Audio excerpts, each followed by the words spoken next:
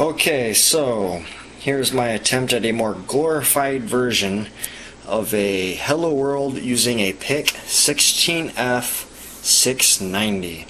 As you can see, the LEDs are blinking really fast. That was kind of how it's set up right now. So we're going to go up here to my computer using MikroC, M-I-K-R-O-C Pro. It's kind of a more glorified version of a Hello World. I started with one LED, then I started with multiple LEDs, which was 3 in this case, and I switched it from blinking one at a time to changing different variables. What I wanted to do next was assign one variable to control all the delays. I'm not going to lie, this is something I kind of had problems with using MikroC. I couldn't figure it out. I'm very familiar with C++. C, on the other hand, not so much. So I figured I'd throw this up for those who are having problems like I did. Hopefully you guys can see this. My camera is being really difficult today. It only wants to see a certain portion of the image sensor.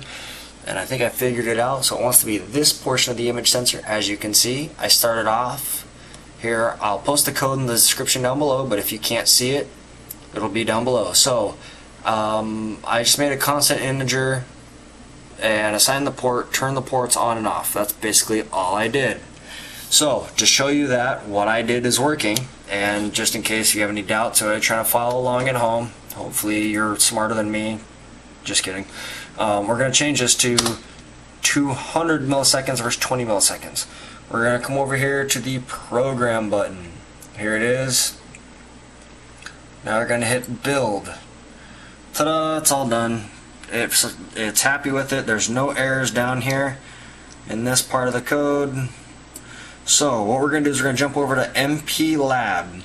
For some reason, MikroC refuses to recognize a PIC 3. Maybe there's somebody out there who can comment below and tell me how to do it correctly, but I could not do it.